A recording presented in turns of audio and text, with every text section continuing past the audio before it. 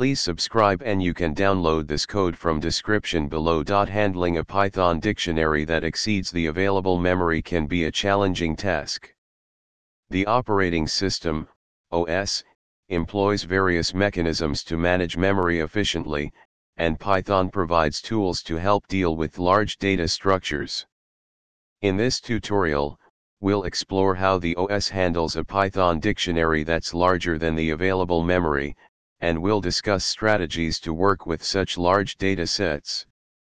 Before diving into the handling of large dictionaries, it's essential to understand how memory management works. When a Python program runs, it allocates memory to store variables and data structures. If a dictionary becomes too large to fit into the available physical memory, RAM, the operating system has mechanisms in place to manage the overflow, such as paging and swapping. Paging involves dividing the virtual memory into fixed-size blocks called pages. When a program accesses data that is not currently in physical RAM, the OS swaps a page from RAM to the hard drive, making room for the required data. This process is known as swapping. One way to handle large dictionaries is to optimize the data structure itself. Consider using specialized data structures, such as Dask for parallel computing or SQLite for on-disk storage, to efficiently manage and query large data sets. Python provides the map module, allowing you to create memory-mapped files. This technique enables you to manipulate a file's contents as if it were an in-memory object.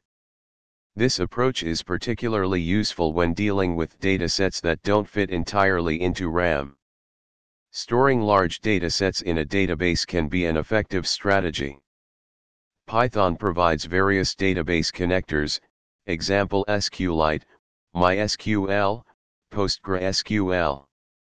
Here's a simplified example using SQLite. Handling large dictionaries in Python when they exceed available memory requires a combination of efficient data structures and leveraging OS-level mechanisms for managing memory.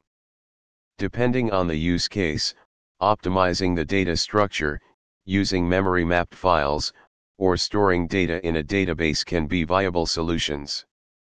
Consider the specific requirements of your application and choose the approach that best fits your needs. ChatGPT.